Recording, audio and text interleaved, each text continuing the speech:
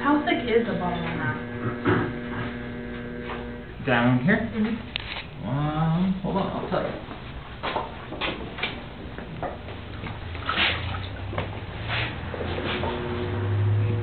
So this is basically done with that section. So depending on if you have a humid room or a dry room or something like that, it'll take anywhere from 24 hours to 15 minutes to dry out. Like if you guys have a heater on in here, it dries out in about an hour, where I can have the next section on.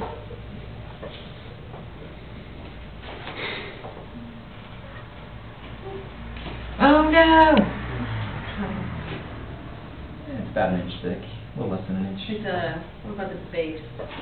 Base is probably about a half an inch. Yeah, about half an inch. So when I get done, or when it sets up, then I'll come in and I'll trim basically half an inch off at the bottom. So it is a lot of trimming, but again, it's how I kind of am able to make something with such a tiny base. So if you're wanting something to have that itty bitty little base, throw it a little thicker. That's a beautiful form you have. I know. It comes from that small place. To these big bulbous bellies.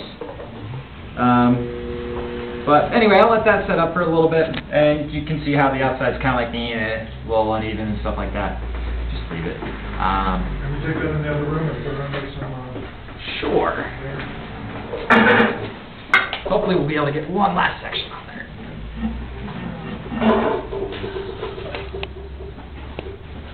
You get nervous? Yeah, I'm getting nervous. Ah.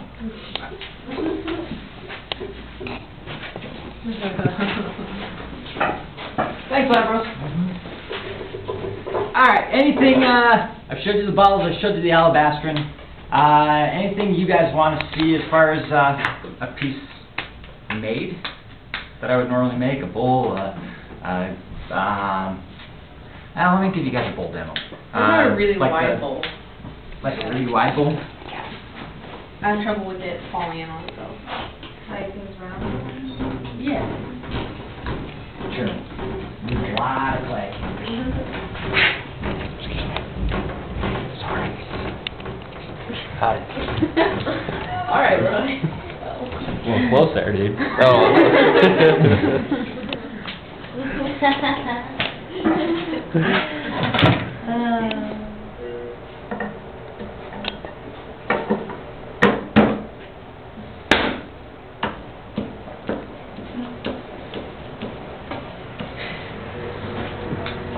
So you notice when I put it down, I kind of push it into center. By kind of coming in and kind of pushing this way, it gets a lot closer to center than if you're just throwing it down, because then you don't have to worry about it like throwing your arms all around.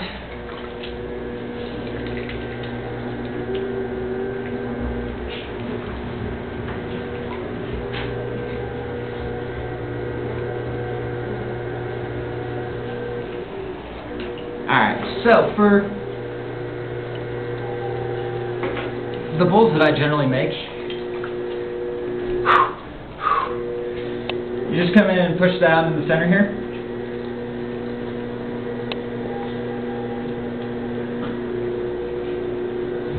So basically I'm just using that fist, something like so, same basic way that you guys are centering clay, or maybe centering clay. And I'll just come in and kind of start to get that shape so it's nice and rounded. So I'm just working that clay from the outside to the inside, back to the outside, or inside. Okay. So then it already has that nice sort of round shape to it.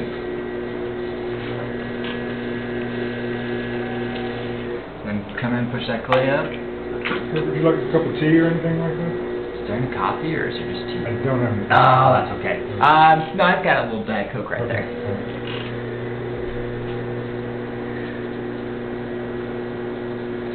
So as I'm making my pulls, I'm kind of letting that, throwing it just straight up. And the reason why is if I let this get too far out, when I go to push that clay out from the inside, it'll actually push this rim out further. So I actually want to come in and do this last. So I want to push everything else out underneath that first. and then come and push the rim out, or pull the rim out. Same thing with plates.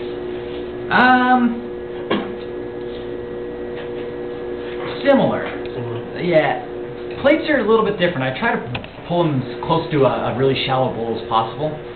I have a really, really hard time with plates like bowing up, or the rims as I'm throwing them, or as they're drying.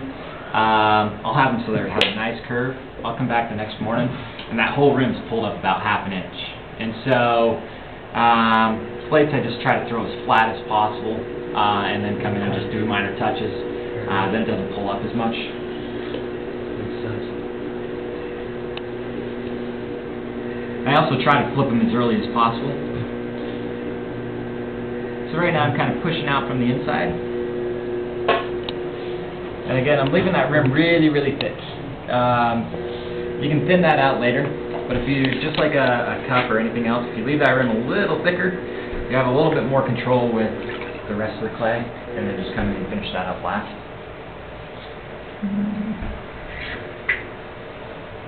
And then I just come in with like a rib with the... You guys haven't picked up any of these in your ceramics major? Get some. They're awesome. You never have to cut your fingers, or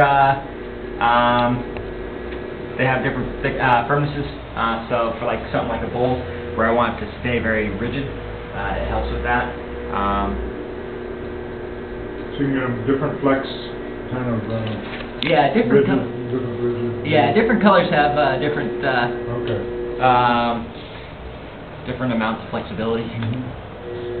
So I'm just basically pushing that clay out from the inside. So just come down to the bottom. And I want to try and maintain that roundedness in the bottom of the bowl. And I'm just basically trying to work that up to the top of the rim there. And I'm not pulling it through the rim. And this can serve as both a casserole or a just like a fruit bowl or salad bowl.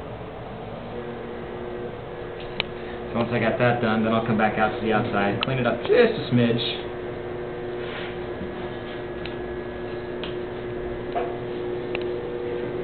And then I can come in here, basically, what is that, 4 and 8. And I can just open that up a little bit to whatever sort of dimension you want.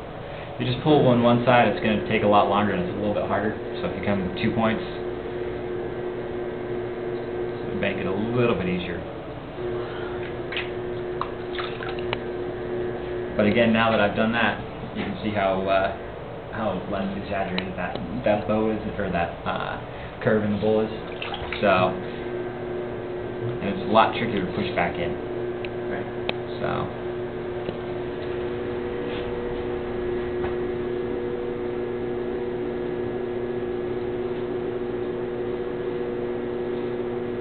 And then there's a ton of clay down on the bottom, so it's just a lot of trimming. And the inside is about ½ inch. If I come out to the outside here, it's about 1.5 inches. Wow, an inch, not 1.5 inches. And I think that was one of the things that I learned most from China, was trim. You can trim anything into anything. As long as you have kind of the rough shape, you can make it as any shape you want to after the trimming part. Well, Tom told me they had people that just trim. They do. Like everything is basically broken up into individual jobs.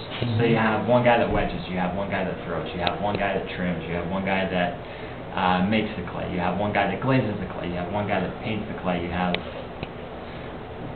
somebody who fires the clay.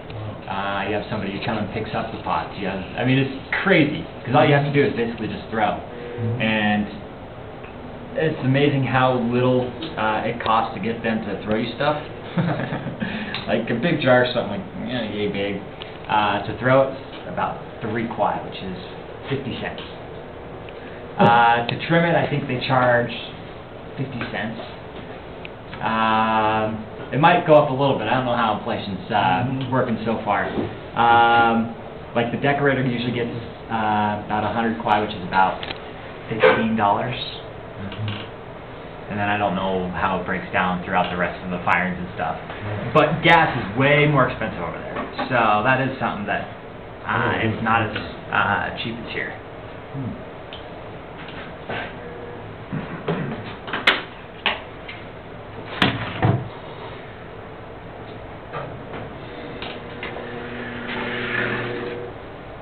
So something like that I would leave on the bat, because if I try and pull this off, yeah.